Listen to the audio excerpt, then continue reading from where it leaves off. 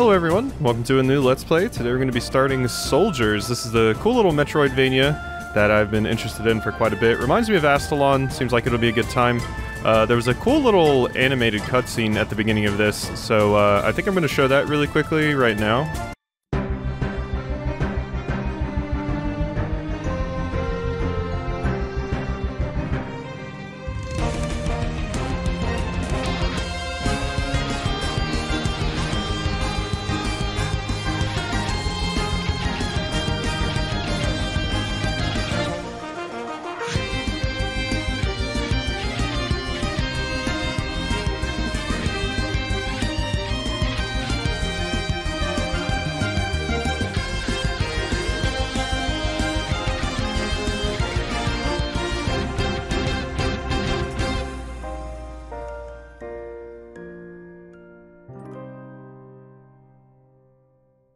Alright, looked pretty cool. So, the whole deal with this game is that you can play as 3 different characters, kind of similar to Astalon, which seems cool. I don't know which character I'm going to play as.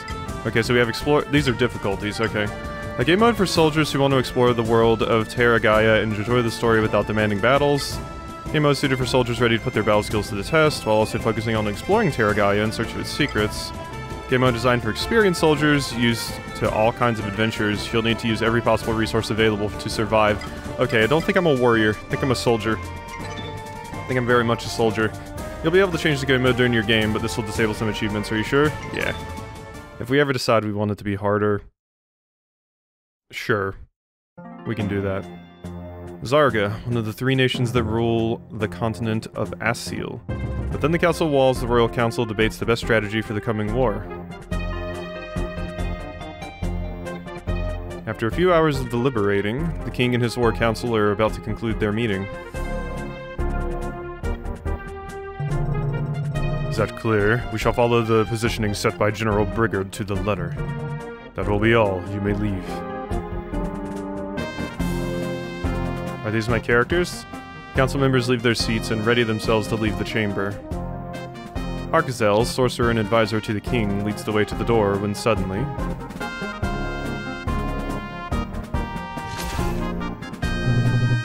One moment, your majesty. Yes, something the matter with the plan? Actually, I'd like to propose a change of strategy. Waiting in a grotto is so boring. I prefer General Brigard's initial strategy, taking part in the action alongside the others. Soldiers, stand firm. You should have more faith in Arkazel's wisdom. His council has guaranteed Zarga's victory on multiple occasions. Now be sure they don't see you. Data Elmzardi will be marching down the hill any moment. Yes, General. Okay, I like your cool Dragon Slayer. I do like a big 2-hand sword. Ah! An earthquake? All of a sudden, an earthquake leaves them trapped between the mountain slopes, plunging them into darkness. Sounds horrible. Before their very eyes, a glowing beam appears, bathing the dark cave in its light. Like something out of a dream, a being emerges and starts to speak. Look like a Valkyrie. Is it a Valkyrie? Alright, well we got our setup here. Yeah, I think we play as like a mage, a ranged character, and like a melee character, so... Arkazel may be our mage. It is a Valkyrie. All brave warriors who have fallen in the heat of battle. Who are you? Is this your doing? I'm a Valkyrie. We are the key of the fallen. We serve to perpetuate their existence beyond this world. You must accompany me. Now what? Valkyries really do exist. I thought they were just a legend. Silence. It must be a mistake, Valkyrie. We're still alive and we'll rejoin the rest of your army when we get out of here. Get out of here. Listen to me carefully, mortals. We are gifted with the knowledge of life and death. I can see in the path of my hand how the lifeline that ties you to this world ended when you became trapped. It is not only rocks and earth that separate you from the outside... rocks and earth. There is something else, more powerful than any attempt you can make to escape. Maybe you're unaware, but we have a grand sorcerer among our ranks who could... I see you still do not understand your situation. There is no one here with the power you suggest. My mere presence excludes all possibility of doubt. You must accompany me. Your destiny lies here no longer. Is she really a Valkyrie? Could be a witch. What'll happen if we go with you? If we don't go with you? In that case, I will leave. You will never see me again, and those who decide to stay will fade into dust with the passage of time. Alright, listen to me everyone. No one expected to end like this, but we've run out of options. I'm going in. Are you my melee character? I'm so into you if you are. Riva, I'll not be able to keep my promise. May the guards help Zarga. Oh, these are some names I'm going to forget for sure. Our general has entered, I will follow him. Yes, he has never failed us. General Brigard, wait! We stand with you! Okay, some of them are going. Oh, okay, I'm not playing as any of the named characters, I'm just playing as a no-name, a nobody. Okay, so Scout. So very similar to the 3 starting classes in Astalon, like I said. Scouts have balanced attack and defense abilities. They can use their shield to absorb several blows while unleashing quick combos with their sword. No mana, so I'm not going to be using any magic, makes sense. Middling attack. Or not middling, but middle of the road. Stamina's high, health is high. Archers base their strategy around ranged attacks and agile mobility. They can shoot arrows from afar while throwing their bow like a boomerang to quickly recover them. Interesting, you can throw your bow. Weird. Casters use magic as their main source of power. They are able to cause major damage if they know how to wait and time their movements well. Okay, so when I played Astalon, I specifically wanted to get out of my comfort zone, so I went with the melee character. I think this time let's go for caster. Seems like I have way less health if I do this, but I don't know. I think it'll be fun. So let's go ahead and go with a caster. Are you sure you want to choose this class? Remember, you can't change it while on your adventure. Oh wow, this is final.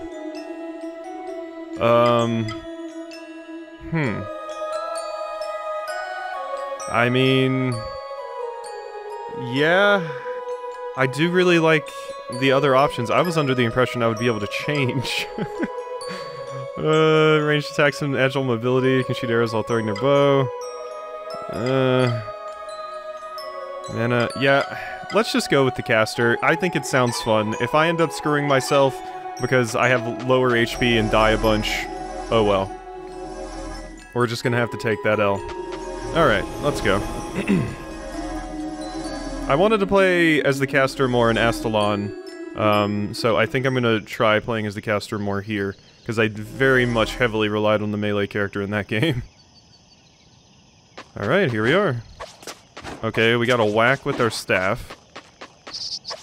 The birds are scared of me. West Sabuna Desert, East Spider Lair. Yeah, sounds like a great first place to go to, the Spider Lair. Okay, that was Y that I just did. Ooh, okay, we have a dash, but oh my god, it has a long cooldown. Seems like I might be able to go through enemies with that, though, so that might be handy. I cannot double jump. And yeah, that's my magic attack. I got a little... it does have a cooldown as well. It's like a little... what's the word I'm looking for? Not really a Hadoken, because it's not a projectile, but it's just a little force of energy that comes out of my hand. Not really sure what I would call it. There's the Valkyrie. Welcome, brave warrior. I am Leandris, matriarch of the Valkyries. Forget everything you thought you knew, your battles, your friends. You are now in a very different place from whence you came. This world is ruled by a worldly god, a guardian who awaits your arrival, and that of your allies. Your mission will be to find him, but it will not be easy. If you succeed, you will pass into the next plane, where you will be named a champion in the great battle of the gods, Ragnarok, and be granted unimaginable powers. Okay, I didn't know this game was, like, you know, going to use a Norse mythology backdrop. I had no idea. But yay, we're gonna be fighting in Ragnarok! Yay! I can't wait. Can I fight Baldur? Tell me, soldier, are you ready to embrace glory beyond your life in this world? Find the Guardian, and with him, your place. Okay. Can I fight Jormungandr? I like Yormi. Okay. And there we go.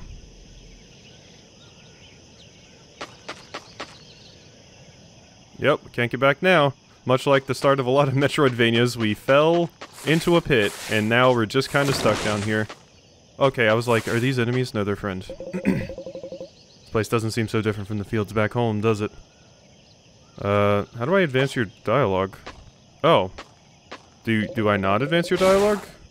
I don't- I was trying to press A. Yeah, but it seems like that's it. That's all you have. Got no way of reaching General Brigard. We started to have the look at the perimeter, but I'd much rather be in this regiment, that's for certain. Yeah, I don't think there's any way to advance your dialogue. I think you just say the one thing and that's it. I can do it. It's not that high. Better plan your jumps if you don't want to fall down here like me. Taking a leap right at the last second might just do it. Alright. I will give that a shot, friend. Makes a lot of sense to me. Very agile for a mage, which is good. Okay, I can whack you with... Oh, wow, we swing fast. Okay. Whoa. Okay, we swing really fast. Alright, good to know. Trying to keep an eye out for secrets or anything. Kablooey. Okay, and that takes a little bit to recharge. Good to know. What is this? Is this just telling me attack again? Oh. Wait, what? Oh, I shoot out projectiles from my wand too, so I can hit them with the wand physically, but I also have projectiles that home? Oh, that seems amazing. Reminds me of, that one ability in Cuphead, the one where you just fire and it homes in. The drop from these platforms doesn't seem too steep. Should be hard to climb up and down them. Uh-huh. LB. Oh, okay, I have a barrier. Neat. No, none of that, please. I do get knockback, though. Okay, and I do have a guard meter up there. I see that meter up below my health bar. It's like my guard stamina meter. What's the meter below that? Is that my magic? No, I don't know what that is. Climbing down, jumping, blocking. What's all this then? Some sort of testing ground? I don't know, maybe. Maybe we're in a video game and this isn't even real life. You got a health potion. Restores part of your health bar. Press up to use a health potion. Okay. I wonder, is it going to be like an Estus system where we get them refunded at checkpoints, or is it going to be items, like consumable items? B? Okay, yeah. You're just explaining to me that I can dash through enemies. Nothing personnel, kid. I can do that. It seems like I got a crit there too when I dashed through. Oh, you look cool. You're cool. Confirmed. Huh? Seem a bit clueless. Come on, you heard that, Valkyrie. We've got work to do. Snap out of it.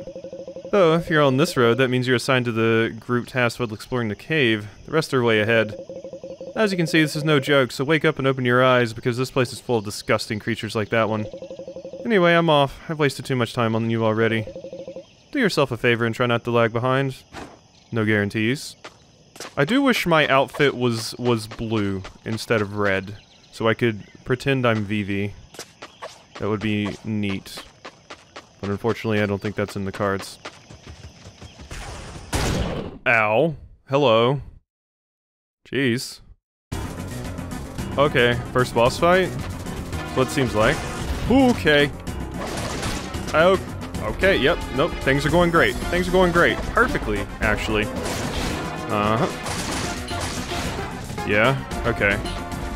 A little bit better now. Uh-huh. Nope. Okay, I'm trying. I'm trying, okay? Nope. Bang, bang, bang, bang. Okay. Yeah, luckily my dodge has a pretty good cooldown. Okay, yeah, no, that wasn't bad. I choked there a little bit at the beginning, and then I kind of just had a rally where I just absolutely annihilated that thing without getting hit. Cool, yeah, I just wasn't prepared at the beginning, but not so bad once you learn the pattern. Alright. I am pretty happy with my mage being the all-out damage risky character. That sounds fun. Oh yeah, I just realized I didn't even use my block at all. Yeah, I gotta keep in mind that I do have a block as an option too. Okay, checkpoint again. So when I started the game up, it told me there's gonna be like a feather quill riding when the game actually saves. But checkpoint does not mean that the game has proper saved. If I quit the game, I will start from the beginning, so we gotta keep that in mind.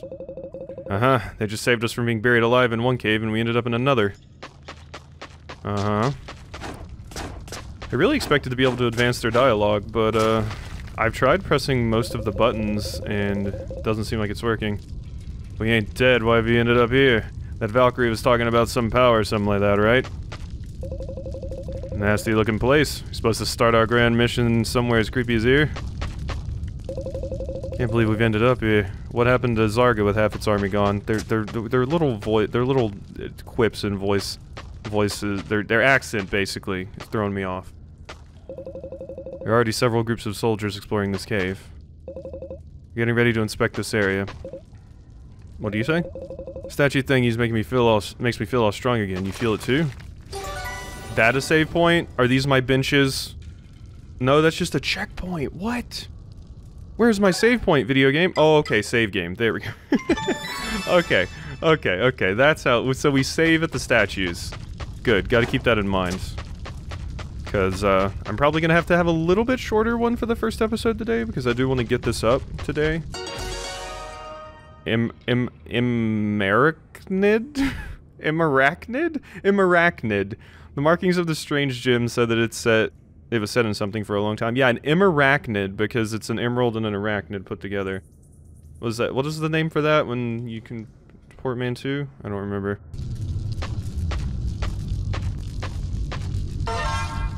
Uh-huh. I have the imarachnid. It go indoor. And it calls thing happen. Everybody's freaking out. See, while all of you were sitting around, I was actually doing something. Yeah, there you go. Just take credit for what I did. Fantastic, you bunch of slackers. Everyone was exploring this cave, you said. Meanwhile, I'm the only one that picked up the glowing green gem and put it in a door. Fantastic. This is what I'm working with. It is kind of neat to have an entire party of people, though. Like a whole squad. That's kind of cool. I am into that part. Okay, so we can't go down here. Is there no way for me to get up there? By the way, do we have a map? Oh wow, we got a lot of stuff to look at. Okay, we got menus. Fire, water, sand is an element. Electricity and wind. I would have expected earth. Or something of that nature. Bishop's Talisman, used by casters to project protective shields. A rod that channels arcane energy, released as discharges. Uh-huh. Okay, I have no items, makes sense. Imarachnid key. If you have to explore this cave, there's no sight more haunting than that enormous door. Find the 5 imarachnids, maybe it'll open. Okay, I gotta find 5 of them, yeah. Because I thought there were more slots on the door and it didn't open, so... Terragaya is a vast world populated by all kinds of beings and creatures. With the records on offer in the encyclopedia, you'll be able to better distinguish between friend and foe. In case you were wondering, yes, I am the person that will be reading all of these. Because I'm that person. Oh god, there's a lot. Alright, let's get to work, I guess. The main attack force of Zarga's army is made up of these warriors. Scouts are trained in all kinds of environments, and their configurations cover a wide range of formations. If necessary, they can open and scatter their regiments to fight while still coordinating their positions with the other members of their group. Their light armor allows them to move quickly across the battlefield, making underestimating them a grave mistake. And they're human and ages varied. These experienced marksmen are ordered to hold their positions until the enemy inevitably approaches. They tend to be underestimated, but the fact is that, thanks to their bows, these soldiers are also capable of close combat defense. Zarga's archers used to train with helmets that reduced their visibility. Over time, they began to feel comfortable wearing them, making them the official helmets for this class. It's scary to imagine what they could do without them. Wow, yeah, their vision is limited, and they're still badass archers. Cool. Casters spend most of their lives studying the powers of nature around them, attempting to understand how to extract and produce magic. In their case, linking experience with age is inevitable. Magic is hard to control, but it seems that Terragaya's energies make these powers flow in unimaginable ways. Rider. Zarga's Rider squad consists of fast-moving units used either to attack, flank, or scout. They are effective soldiers and often control the movement of their enemies by pressuring them with their long spears. Oh, come on! I wanted the spear class! I love spears! Donning such traits, Terragaya has bound them to creatures that they will be able to ride to flourish in combat. Oh, I want that class. That New Game Plus class? I want the dragon spear-wielding... Well, no, bound to creatures. It doesn't say it's dragon. I see creatures and riding them, and I automatically think of, like, Wyvern Knights and Fire Emblem. Slayers are one of the latest additions to Zarga's ranks. As ex-convicts given a second chance, they are not very highly regarded, nor have a great reputation. Due to their characteristics, these soldiers are very resourceful and are extremely skilled at avoiding their enemies. Okay, you're like the rogue class. Ironclad. In ancient times, when a child was born in Zarga with favorable qualities, their fate was automatically sealed as that of a promising ironclad warrior. The Ironclads of the Kingdom of Zarga are one of the most feared forces on the entire continent of Asyl. They have proven their usefulness as a frontline force, denting nearly impregnable formations. The practice of training infants faded away just a few years ago, meaning the current squad will be the last generation of Ironclads. Okay, yeah, I'm glad that we're not training them from infants anymore. Okay, there's Arxil. We saw you in the opening. Arxil is the most powerful sorcerer in all of Asyl. His experience and wisdom, powerful assets in his position as the King of Zarga's most faithful advisor, are beyond all doubt. While he devotes his life to teaching the art of magic, no pupil of his has ever come close to his level of mastery. Not even Serfiel, his brightest student, could even dream of competing against him. His background tells us that his powers began to develop as far back as his days in the cradle, making him a truly outstanding member of his field. Wow. Okay, you were casting fireballs as a child. That seems dangerous. Arxil proposed a sudden and last-minute change to the chosen strategy for dealing with Dadelm's army, leading half of Zarga's troops to hide under the mountains, the site of the unfortunate accident that brought Brigard and his soldiers to Terragaya. Yeah, so that's the event that happened at the beginning. You said that you had a different plan as opposed to the king, so you split up our force and half of them hid under the mountains, and that somehow allowed us to step into Narnia here. Unfortunately, that brought Brigard and his soldiers to Terragaya. So where exactly is Terragaya? Is it a world under the mountains? Kind of what I'm assuming. Not much is known about these outside of legends. Their mission is to rescue the souls of fallen soldiers and guide them to the afterlife. Valkyries can see the invisible bonds between living beings in the universe, so if someone finds one, it is certain that they no longer belong to this world or any other. Are we between? Big Berserk vibes. We're between the world of living and death. Although it is quite rare to catch a glimpse of Leandris, the stolid matriarch of the Valkyries, she occasionally welcomes newcomers to Terragaya, at which point she reveals the fate of the fallen. Leandris limits herself to announcing the purpose to be followed in this world, and without further pretense, disappears with no intention of showing up again until much later on. Since Leandris spends her time leading the rest of the Valkyries, she does not usually visit Terragaya. Nevertheless, her sisters keep her well informed of everything of interest going on. Okay, so yeah, maybe we are in like a in-between state, a purgatory, if you will. Maybe that's what Terragaya is. It might be something that's established in Norse mythology, and it's just not something I've ever heard of. I know a few things, just, you know, because of video games and stuff, and other bits of media, but it says I still have a new character there. Oh, okay, no, we're good. Alright, I have one thing in my bestiary. A slime.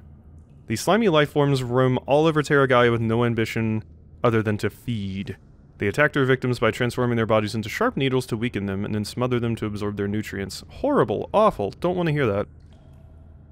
One thing I noticed here is that we do get XP. So is this going to be more like Bloodstained rather than Astalon? Because, well no, we got XP in Astalon, but in... Yeah, no. Astalon had XP too. I was wondering if it was one of the Metroidvanias where we actually get XP and level up, or if it's one of the ones where it's like, no, your only increase in abilities are like new items and abilities. You don't actually level up and your stats increase. I don't know if it's actually going to make my stats increase. Maybe it'll just give me skill points or something, but we'll see. I don't really know much about this game besides it looked cool. Is there a faster way to scroll? Because I think the boss that I beat... There we go. Gnoll. These oversized thugs work hand in hand with the bandits of the forest. 0 XP, excuse me. They usually chase their victims, driving them deep into the forest, where the other members of their clan will finish the job. Even so, they are more than capable of knocking out careless individuals who cross their paths by themselves. They use their spike clubs faster than their stature would suggest. Yeah, I noticed that. Okay, that's all the bestiary. Glossary and tutorials. General... Health points? Okay, so the one thing is my mana. Ammo shards, stamina, attack, maximum arrows. Elemental attack. Chance to cause the burn state, blinded, frozen, bleed, and paralyzed. Blinded sounds interesting. Elemental defense. Altered states. Stunned. Left at the mercies of enemies. Poison. Bleed. Asleep. Blinded. All your basic attacks will temporarily miss. Makes it impossible to use secondary weapons and skills. Makes it impossible for you to move normally until its effect wears off, and receive periodic fire damage until its effects wear off. Frozen transforms you into a block of ice. Press any key repeatedly to break free. Randomly shocks you. Oh god, I hate that kind of paralyze. Turns you to a statue. Okay, but it's not instant death. Okay, good. Sorry, petrification is scary for me. I play a lot of JRPGs. Cursed. Attack damage is decreased. Damage taken is increased, and all healing effects are halved. Wow, okay, that's rude. Not quite as bad as Soul's Curse, but... Death Cursed. Kill the enemy that cursed you before time runs out or die. Enemy attack will incapacitate you, preventing you from moving. Press any button to break free. And a health potion. Okay. Well, there we go. So we looked at all of our tutorials and everything, got a little bit of lore about the world. So actually I think I will just go over here and save, and we can go ahead and end this episode off now, because we're at a good, probably 26 minutes, so... Yeah, I think this is probably where we're going to end the first episode of Souldiers off. It's been pretty fun so far. I've been having a really good time with it. Excited to see what else is coming up. I just love Metroidvania so much. They're so much fun. So, yeah, hope you've enjoyed, and I'll see you next time.